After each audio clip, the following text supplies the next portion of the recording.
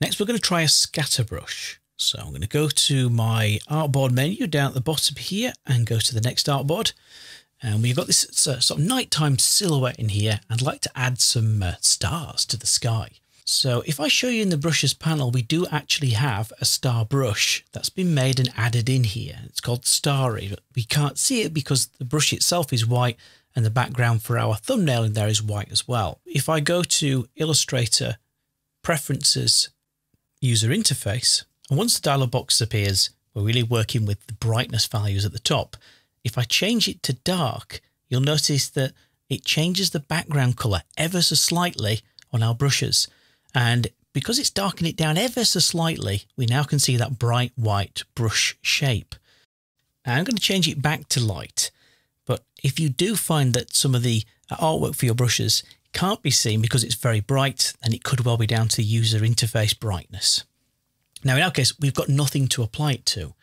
So I'm this time going to go and tap the B key on the keyboard to reach the brush tool, which is shown just here, the brush tool. I'm going to go over to my brushes panel and then hover over and left click on my starry brush. Now this is what's called a scatter brush. So if I hover my cursor just off the edge of the artboard and click and hold down the mouse gestures are exactly the same for a paintbrush as they are for a pencil tool. Keep the left mouse button held down and drag like so. When I reach the other side, let go of the mouse and we get some stars scattered along either side of my path in there. If you don't like that, you can always go back to the edit menu, choose undo scatter, and you can go to the paintbrush tool, double left click on the icon to open up the options, which are very similar to the pencil tool we saw earlier. And that's really only in terms of the structure of the path that you create as you click and drag with the mouse. The big difference between the pencil tool and the paintbrush tool is the artwork that's applied with the paintbrush often is far more complex. And I click and hold down the mouse and drag and create a wavy line through here and let go. So you can add as many of these as you wish to, really, dragging across here.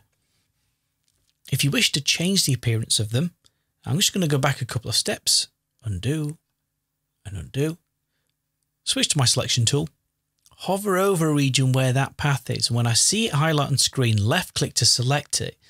You can also go to the brushes panel, hover over the brush itself. This pretty much only works with a scatter brush, but left click on it and you'll get a different random version of your stars or whatever the appearance of your scatter brush artwork is until you get to an appearance that you feel is a little bit better. Click away from there and then you'll notice that I can also go back with the direct selection tool, hover over the path, left click, and I get access to the anchor points. I can drag and pull those around, edit the handles and manipulate it just like any other path as well.